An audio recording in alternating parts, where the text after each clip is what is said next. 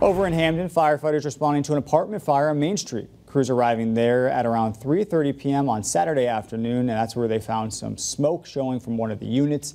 Mutual aid being called in from Wilbraham, Summers, East Long Meadow, and Munson fire departments. Crews quickly knocking down the fire and contained the flames to a single unit. Everyone was able to make it out safely. One person was treated for minor injuries on the scene. Wilbraham Fire Department is currently investigating the cause.